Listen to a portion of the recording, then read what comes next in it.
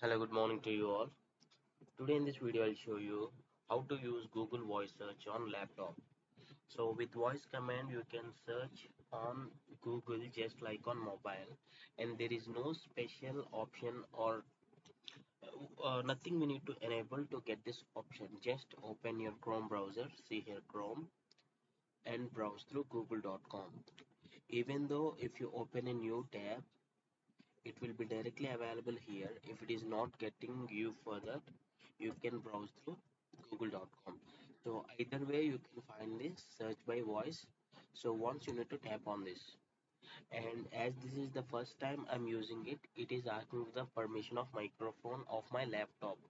So allow on every visit or allow this time, whatever it may be, that is absolutely your choice.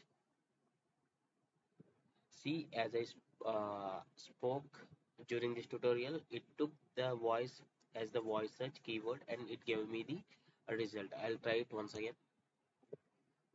What is the dollar price today?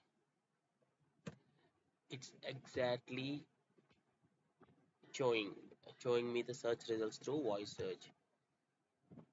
Can we change laptop language to some other language? Yeah. So this is how you can say, yeah. So this is how you can use Google Voice Search on your laptop. I hope you like this tutorial and thanks for watching. Have a nice day.